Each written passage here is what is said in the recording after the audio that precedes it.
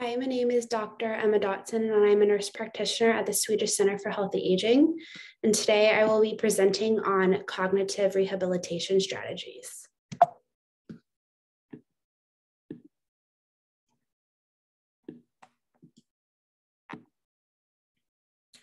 I will be talking about 5 main areas of focus where we can make changes to improve our memory. The first area is adapting our environment. The second is using external memory aids. The third is following a set routine. The fourth is memory strategies we can use. And 5, improving our general well-being.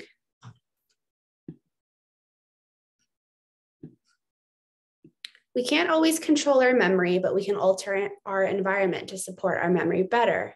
One of the best ways to help people with memory problems is to adapt our environment so we can rely on our memory less. These are some examples of ways to adapt our environment to better meet our needs and provide a safety net in the setting of increased memory concerns. Having a landing pad for our important items, as you can see in this top right photo, can help prevent us from losing important things. If we continuously change the location of these important items, we're more likely to forget where they are.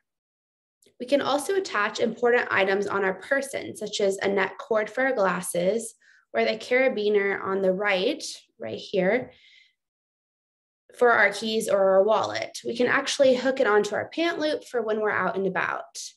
And I don't know how many times I've heard from my patients how distressing it can be to lose their glasses or wallet. So this is a helpful way to keep it on our person.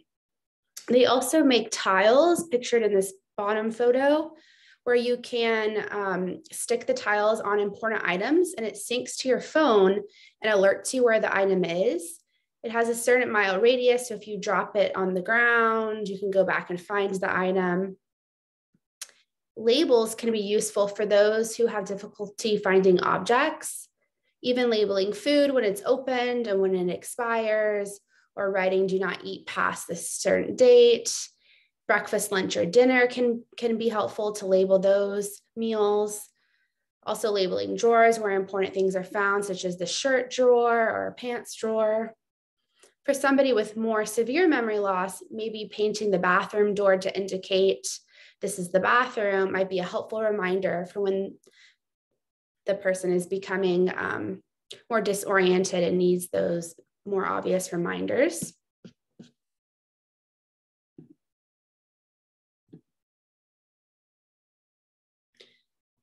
And for our external memory aids, lists are an important compensatory mechanism for everyone, but particularly helpful for when we struggle with remembering items or what we need to get done. Diaries and journals can help us keep track of what we did in our day and also document our feelings and thoughts at different times in our lives. Sometimes it's nice to read later and remember how we might have felt in those moments. Having a large calendar, maybe on a whiteboard, with the schedule and plan for the day can be helpful for those with memory loss so they can reorient themselves and have a reminder of what's to come in the day or upcoming days. Photos are a lovely way of keeping memories of loved ones and pets. Having a digital photo frame, like in this last picture on the right, is nice because it can constantly transition between photos and provide a special reminder of who we care about. Keeping track of medications, especially when there are many of them, can be very difficult for anyone. Having an automatic medication dispenser can consolidate the steps of remembering when the medications are due and prevent overdose or missing medications. And I promise I have no affiliation with Amazon, but the Alexa is a very technologically advanced way to support people with memory challenges and really maximizes the abilities that technology has to offer us. So the Alexa can talk to you, and the specific Alexa care partners your care partners can talk to you through the Alexa, and it sends alerts for medications or prompts for activities. It also has a fall sensor and can alert people on the system if somebody falls. And the Alexa can, of course, do tasks around the house, such as turn on lights, answer questions about the weather or dates. And multiple care partners, such as friends or family, can be on one account.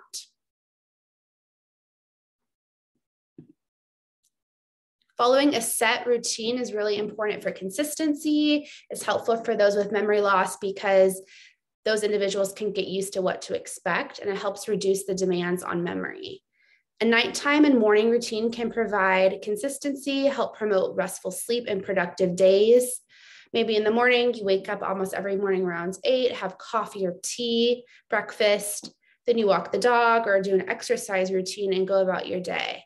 And then maybe in the evening around dinner, you begin to wind down, watch your favorite show, have some sleepy time tea, shower, maybe smell some aromatherapy oils, and then brush your teeth and read until you're tired and go to bed. Having this consistency can help promote both sleep and wake cycles and aid in enhanced cognition. Sometimes having a scheduled housework day, like every other Thursday is laundry day, or a specific housework day can help those with memory loss participate in more of these activities if they do them regularly each week. It's important to incorporate fun and social activities in our schedule too. So maybe having an every other Friday game night or social event with friends can be a great relaxing way to spend our time and promote our well-being. So for memory strategies, our first memory strategy will be for encoding memory. Encoding is the act of moving information from the temporary store in our working memory to the permanent storage in our long-term memory. Working memory has a limited capacity and can only hold about 7 to 9, plus or minus 2, pieces of information at a time. If you want to store more information, the information will need to be structured and presented in a manner that is conducive to how our brains process information. Chunking is an encoding strategy, and it's the act of breaking down information into manageable segments and delivering them in short bursts. Information needs to be presented in a way that links the new information to something we already know. So let's say at the store, we need to get a few items. We can categorize these items by, for example, apples and bananas are fruits, celery and carrots are vegetables, and sugar and flour are baking items. So remembering the categories helps us remember the long list of items. Mnemonics are also helpful. So let's say we need to go to the store and remember to pick up bananas, eggs, nectarines, and tea. We might remember the mnemonic BENT for bananas, eggs, nectarine, and tea. Visuals can be helpful as well. So maybe you picture a big banana juggling eggs with a nectarine on its head with the tea bag hanging off. That might be helpful for you to remember and visualize the items you need to get. Associations help us encode memories better because it helps us relate one idea to another, increasing the likelihood that it will stick. So let's say somebody tells me about their dog named Milo, and I had a best friend named Milo. I'm already associating those two names, and then I might be more likely to remember the name Milo. Even if it's difficult to make up an association, it can be something crazy. Like, for example, in this picture, we're trying to remember that Sofia is the capital of Bulgaria. So the image is a bull named Gary, like Bulgaria, sitting on a sofa like Sofia with a hat or a cap, meaning capital. So even if it's this crazy elaborate association, it will hopefully stick in our heads easier.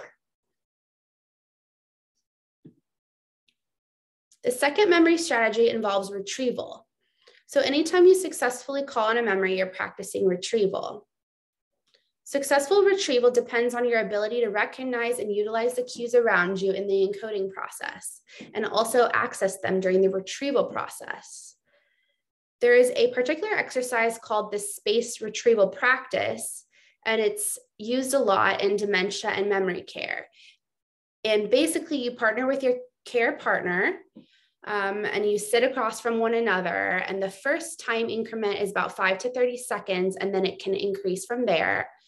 So the person with memory loss identifies what they'd like to remember. So maybe Bob wants to remember his wedding anniversary, or Jane needs help remembering to use her cane. So first, the person sees if they can retain the information during the 30-second increment. Then you slowly increase the increments from there. And then sometimes a visual cue can be helpful. So maybe somebody's trying to remember their anniversary date. So having a photo of the day they got married is helpful, and it's a good visual aid to remind the person of that time and therefore encode that memory better. And then the care partner continues to ask the same question and continues to increase the time period between. So for example, another example would be if somebody wants to remember to use to put the brakes on their wheelchair, they can actually do the act of putting the brakes on their wheelchair while they're practicing this exercise as a visual cue as well. And some people can remember with just one session, and other people it takes multiple. And this isn't effective for everyone. It depends on the degree of memory loss, but it can be a very effective tool for people that have some memory loss, but not super extensive memory loss. The third memory strategy involves storage. Let's say you're about to read some information that you would like to remember. So the PQRST strategy would be preview, question, read, summarize, and test. Preview the information you're about to read, scan it, read the outline at the beginning of the chapter, paying attention to the headings and sections, then read the summary. For question, as you read through each section, ask yourself, what am I supposed to learn? This helps get your brain in sync with the topic being discussed. For read, now actually read the section. Think about the meaning and relate this to other things you know about similar topics. Underline and highlight keywords. For summarize, remember the main points of each section and say them out loud to yourself. Fact checked against the text and see what you missed out on. And then for test yourself. How many main ideas can you remember? Think about the relevance and how it all fits together.